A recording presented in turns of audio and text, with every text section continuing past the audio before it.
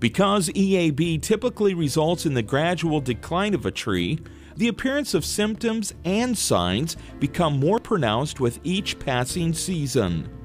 One of the early symptoms of an infested tree include crown dieback. Homeowners frequently mention that the tops of their ash tree fails to leaf out in the spring. As the years pass, the dieback gradually becomes greater and greater until only a brittle skeleton of a tree remains. Another possible symptom of an infested tree is epicormic branching. These wild leafy shoots growing out from the lower trunk of an ash tree is an indication of stress. Although EAB may be the culprit here, it is not a definitive sign.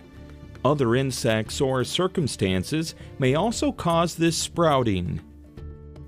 Bark splits, exposing S-shaped galleries, is a significant sign of EAB. These tunnels, with their distinctive serpentine pattern, are one of the unique signatures of the emerald ash borer.